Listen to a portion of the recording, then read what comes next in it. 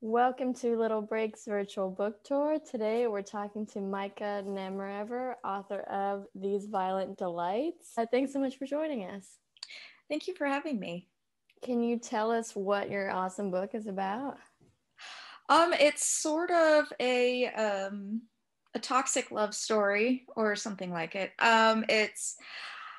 It gets billed as crime fiction sometimes, but I think of it as sort of a book about feelings that has murder in it. Mm-hmm. It's about two teenagers who fall in love in a way that sort of consumes their identity, and they get really wrapped up in each other and bring out the worst in each other, even as they have this really profound connection. So it's a complicated love story and sort of an exploration of moral struggles and sort of the disillusionment of the 20th century. So yeah. For sure. I love your writing so much. It's Thank so you. beautiful. People call it a combination between A Secret History and Call Me by Your Name. I've never read either, but I trust them. But I liked it just the way it is. It's so cool. Thank you. And it takes place in the 70s Yeah. while these two are going to college. Yeah. Um, and I guess right off the bat, he's such an amazing character, and we kind of see it, most of it through his eyes and not all of it. And this Yeah. kind of occurred to me right before we got on. Um, Paul is going through a huge amount of grief because he just lost his dad. And Yeah. Julian is they're both so smart, but he's interested in how pain works in others. And so Yeah. I guess I was wondering, did you feel that grief made Paul susceptible to Julian, or do you think that his sort of built up anger would have just found an avenue anyway? I think the place he's in of like really extreme emotional vulnerability definitely makes him a lot more volatile. He's yeah, his anger kind of has increased because he's experienced this loss and disillusionment in his father's death that has kind of allowed his anger to come to the forefront. And part of the issue is like he's really internalized a lot of sort of the narrative of maleness Mm-hmm. that the emotion you are allowed to experience above all is anger. And so he's sublimating a lot of his grief into anger, and he kind of vectors both of these through his relationship with Julian. I love that they both had so much agency in this toxic relationship. Like nobody, I mean, to me, it didn't feel like anybody, I say susceptible, but nobody was like a victim to someone else. They kind of Yeah. both fueled each other. And like the idea of toxic masculinity is kind of an interesting one for this book because like neither of them are conventionally masculine and they go against heteronormal I get that word wrong all the time, heteronormativity in themselves in all these different ways. But like you said, anger is how they choose to express themselves. So I guess, why did you want to explore how queerness and romantic obsession and masculinity kind of intersect in this way? It was when I was doing research for this book, I noticed that a lot of the depictions of obsessive same gender romantic friendships are sort of vectored through femininity. Like they tend to center on female characters and sort of how teenage girls kind of feed off each other's insecurities and stuff. And I was really interested in I I'm trans, but I do identify as male. And so my experience of these kinds of friendships as a teenager was different. Mm-hmm. And it's really interesting to be in dialogue with these books. But I definitely the masculinity wears its anger closer to the surface. and and romantic love, whether consummated or not, when you're at this really vulnerable stage in your life, it's a form of vulnerability that I think can be terrifying and frustrating in a way that is hard to reckon with directly for anybody. But especially if you've got some kind of hangups about being vulnerable, which in their own ways, both Paul and Julian do for different reasons. Anger is safer. Anger makes you feel like you have some agency and you're not like helpless in the face of your vulnerability. And it definitely fuels the kind of toxicity between them, because they both feel very very vulnerable to each other, and neither of them wants to. So it's an interesting tension that I wanted to explore, and I also wanted to explore this kind of story as overtly queer, because I haven't seen that as much either. Yeah, it's their relationship felt so real. I think a lot of us have had that one, you know, that relationship where it becomes volatile, and so like when you see stories like this where it really pushes past the limit, you're like, well, I could see in a way how things could get that far. Obviously, this is an extreme version, but yeah, it's super unfortunately relatable, or fortunately, I don't know. But I'm always interested, like, how did you find, because I read somewhere that you partially wrote this book to kind of unpack some of that teenage anger. I don't know why we're talking about anger so much, but personally, I weirdly like dissecting reasons for anger, so we're going to keep going.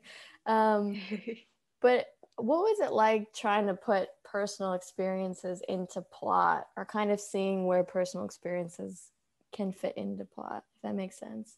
Yeah, some of it was drawn from, I did have much less destructive but still interpersonally toxic relationships when I was a teenager, especially I think queer relationships and same gender relationships. There's an aspirational quality that I don't like. You can have the same level of obsession in a relationship between a boy and a girl, but like you don't meet a lot of boys who want to be their girlfriend.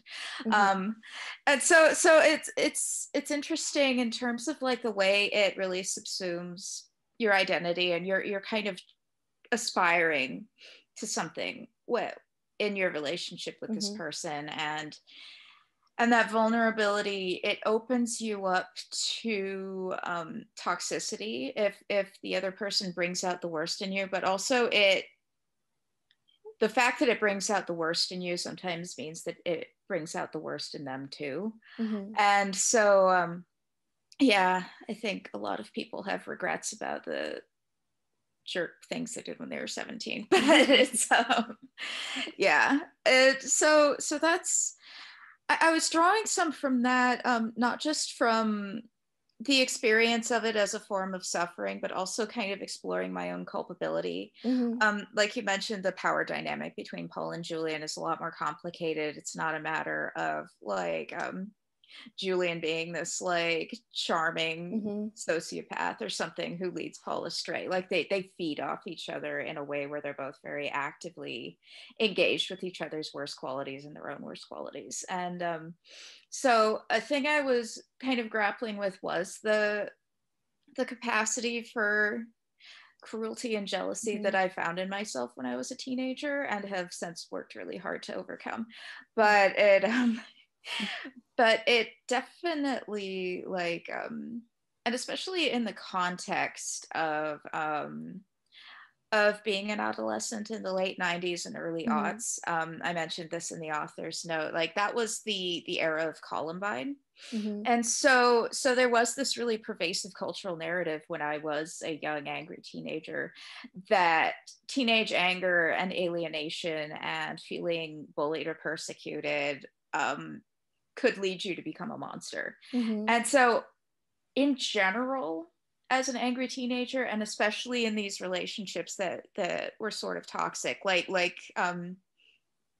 both my anger and my vulnerability felt like they could push me to a kind of monstrosity that I realize in retrospect I'm not capable of, but at the time it felt very close to the surface and very close to something I could be capable of. And I didn't want to be. I was afraid of that possibility. And so sort of the toxicity spiraling into a drive for violence was, it's sort of like the worst case scenario of what adolescence can be and what that kind of relationship can be. And so I was sort of I was looking back at the fears I had about myself and sort of just flinging them out onto the page and exercising them. Yeah, that's actually super helpful to hear you put it that way, because I think, I think sometimes when people are writing, they're like, is this too far or is this too weird? But I think that's it is like, what's your fears? Look at those, and then what's the worst case scenario? Yeah. Explore that, which is interesting. And that attraction that you talked about totally came across, where Paul was attracted to Julian, but he was also wanting to be Julian as much as wanting him. It definitely came across. And I'm sure that feeling is like, I don't even know how you captured that, but well done.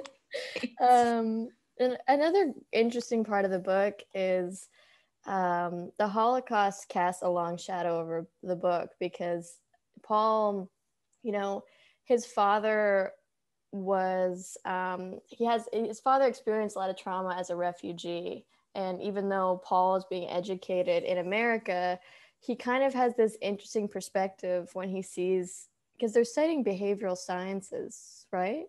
Or social science. They meet in a scientific ethics class, and Julian is a social psychology major. So Paul picks up on a fair bit of that too. For sure.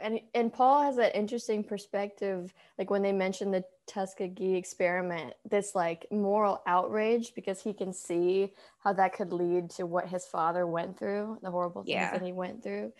Can you talk about why you wanted to explore the friction, I guess, between those two identities? They have so many layers to them, but I chose the time and setting of the book very deliberately to be like one generation removed from the Holocaust, because it's so much of Paul's anger is stems from like legitimate moral outrage and fear that he is again processing as outrage.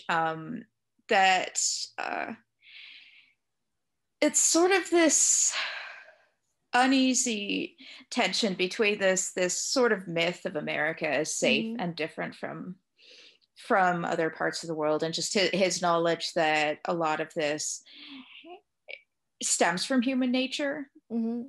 And some of that came from my own academic background. Like I wrote my master's thesis on art in the Weimar Republic, and I always tell people the scariest thing I learned doing that degree is that there was nothing special about Germany. It just their human nature and certain neuroses pervasive in Western countries make societies vulnerable, and Paul is definitely in a position to understand that, and he sort of engages with this really relentlessly, partly because he's trying to process how to integrate this generational trauma into his identity. So a lot of his motives are really rooted in this trauma and how he's trying to process it and turn it into like a sweeping statement or understanding of humanity and human nature. For sure. Yeah, that's what I love so much about your book, is the setting and the historical context, and then the family grief and his relationship with Julian. It all felt so seamless, and like it was just all sort of feeding each other, and all these similar feelings, but all these different ways. I love that when I was researching you cited Shirley Jackson's Hangs a Man as an influence for the book, particularly in revisions. Can you talk about how her writing inspired you?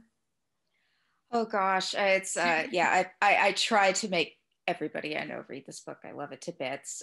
Possibly my favorite book. Um, it's a very different kind of story, but it has a couple elements in common with these violent delights that I read it fairly late in writing the first draft, and it just really resonated with me in a similar on a similar emotional level to TVD, while being a very different kind of book. And so one of the factors is that the protagonist Natalie is both like deeply traumatized and just incredibly um, profoundly depressed, partly because of this trauma and partly because of loneliness. And she also has a lot of really interesting sort of violent or transgressive fantasies that she sort of escapes into to deal with this loneliness and trauma. And so it's um I felt like she had some commonality with Paul psychologically, in in a much more internalized way, um, which could be partly about gender socialization, and partly just because it is a very different kind of book. But I thought it was a really fascinating exploration of trauma, Mm-hmm. and like incredible alienation, especially in late adolescence. You know, trying to find your identity when you first get to college, and it just doesn't work. So that was one factor, and then the other is there is a there is, especially toward the end of the book, a really intense codependent friendship that Natalie forms with another girl, who sort of embodies everything Natalie is afraid to be herself. Mm-hmm. And yeah, it's handled in a very different way, but I really liked they have this rapport with each other that it's like their conversation flows in a way where they seem like they're kind of one step ahead of each other, going in both directions, and it's just like this really easy banter, and sort of care for each other that it really it makes you understand what Natalie, especially in her really vulnerable state, finds so intoxicating about this Mm-hmm. relationship. And so it really resonated with me. And one of the things that influenced me was like it it kind of clarified a little of Paul's psychology for me. Mm-hmm. And also it's got this sort of fever dreamy quality that I yearn to imitate. Yeah, just Shirley Jackson. I love her. I literally have it on my bedside table for the to be read, and so I just read your book and I loved it. So when I read that, I was like, oh my gosh, I bet I'm gonna love this too. It's so good. I'm Love excited. I'm it. excited. It'll be my first Shirley Jackson, which is horrible. I feel like that it's taken me this long, but It wherever you can start yeah, is the it's right good. place. I'm glad that you brought up that her dialogue helped you a little, because your dialogue is so amazing, and I think I was trying to kind of synthesize why I loved it so much, and I think it's because of what you just said, that your dialogue shows, because sometimes Julian's a step ahead of him or they're a step ahead of each other, what is so intoxicating about that relationship.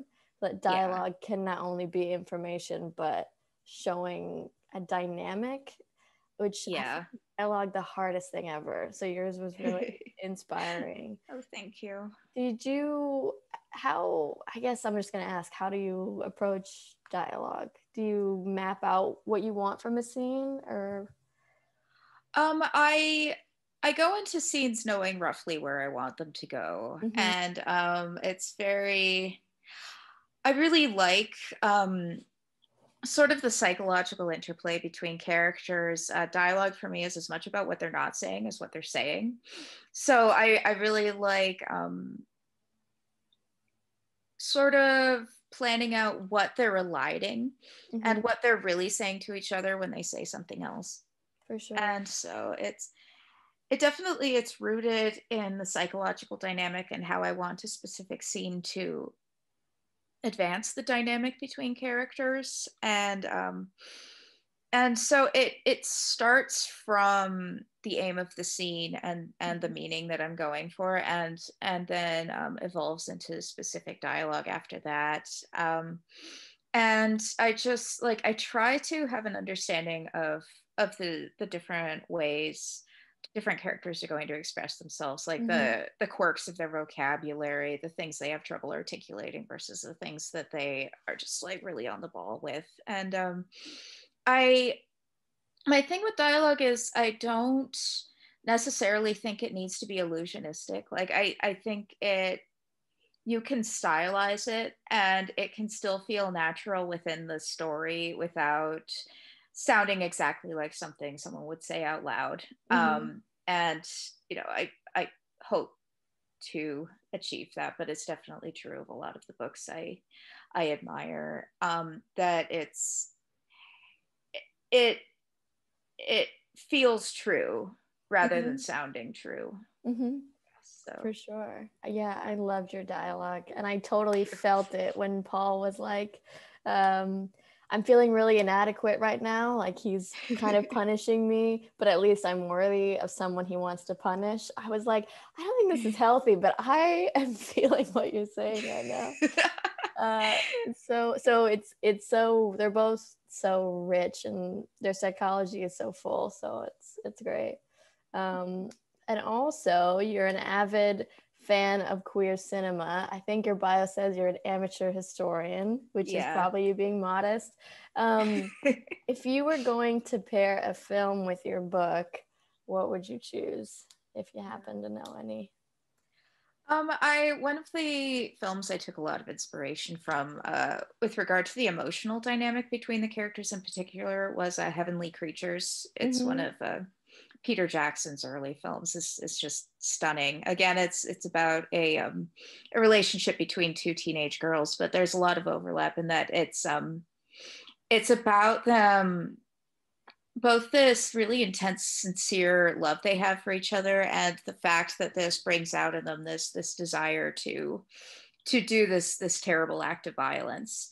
And so it's a really interesting film, that it would function as a companion piece too. What gaps in queer fiction or representation do you still want to explore? Your book has so many that you explore, but anything else?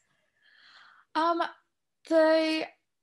thing that I feel really strongly about is that queer characters should be able to have moral struggles, and I know there's a lot of discourse, with a capital D, around like positive representation, and for me, I'm much more interested in empathetic representation, and I feel like grappling with morality and sometimes failing, and there being at the very least the risk of failing, is just, it's really rich ground for drama that I want that to be accessible to queer characters as well as straight characters. Especially I love stories where it kind of feels like your soul is at stake. And in some upcoming projects, I'm sort of touching on some similar ground to TVD in terms of like insecurity and pride and deep personality flaws, and like dealing with existential terror. I like put it lightly. I like dark stuff. I want more dark queer fiction, basically, and it's all different kinds of dark for me. I like playing around with different genres and subject matter, but it's all very much rooted in this part of it is the sense of alienation from the mainstream culture, and sort of that there are forces inside yourself, in your own personality, that you are kind of left to reckon with on your own, and that makes them feel much more dangerous. So yeah, it's yeah. I want more. I always tell people I want to read something upsetting and gay, and so that's what I like to write. For sure. I think we said earlier that I was like, this was my kind of escape. I don't know what that says about me, but it was super good to have right now. Well, thanks so much for coming on. If you wrote it, I would read it. So I'm so thank you so excited much to see what happens next. Here's your book, These Violent Delights. Everybody should check it out. And thank you so much. Have a beautiful, beautiful day. Thank you. You too.